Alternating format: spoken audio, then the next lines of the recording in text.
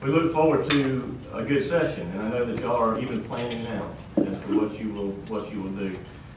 Before we get into asking you about some specific issues, let me give you a brief moment, and I emphasize brief, just for an opening comment. And Senator-elect Black, if you would start.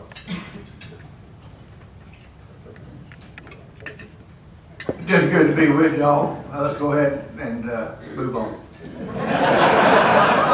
Breathing up.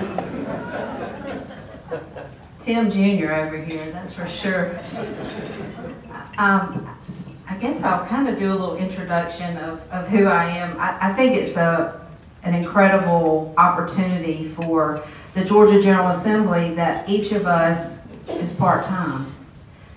We each have a profession outside of the legislature, and that brings the unique perspective of so many different areas within our communities and our state that we can bring to the table. I think I'm the only classroom teacher or public high school or public school teacher in the Georgia General Assembly to this day. So I bring that classroom perspective to the table. And Ellis brings the agriculture to the table. Here's our businessman right here. Jason Shaw was in the insurance business. John Corbett is in several different things, from agriculture to electrical, small business also. But that is unique in that we can come and express how it will affect us in each of the areas. So we have a diverse group who appreciates that we're at the table to make these conversations known and let them know. Amy Carter, I've been in the legislature now for 8 years. I ran in 2006. I took the place of the incredible Ron Borders, and he certainly laid the groundwork for me to get started quickly. And Jay Shaw and Ellis and Tim Golden all took me by the hand and showed me the way.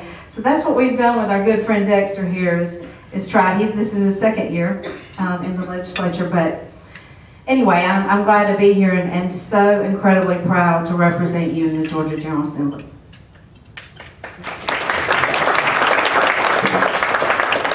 Dexter Sharper, and it just feels weird here. I was like, if I had a guitar, we'd be up here singing, you guys.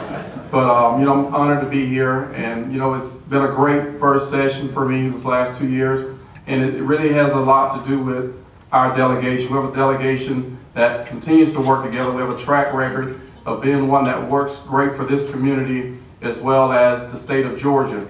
And these two right here, and also Jason, they made sure I was where I needed to be. They looked after me. I mean, I'm talking, it didn't matter what party you're in, it's about the people.